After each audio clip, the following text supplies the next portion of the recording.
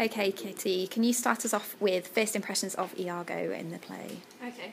I looked more into the deceitful side of him, and from the first part, we can see that he resents Othello for not choosing him to be his lieutenant. And there's a quote here: "Be judge yourself whether I in any just term am offend to love the more." This resentment leads to hate, which follows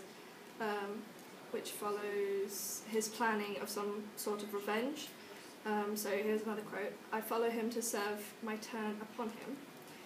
And another part which is, "Though I do hate him as I do hell's pains." So there's a lot of element of hate as well as kind of just planning to, we don't yet know, but he's planning something. Also, he's very selfish. In following him, I but follow myself. This shows he has his own interests in mind and plans to achieve them through a deceitful manner. His deceitfulness is clearly shown when he says, "But I will wear my heart upon my sleeve for those to peck at.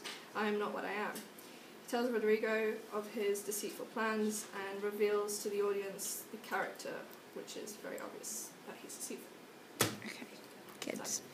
So in terms of what you're looking forward to more from Iago, in terms of those characteristics, what do you think? I think he's just going to become more evil as his plans become more evident. I'm not sure.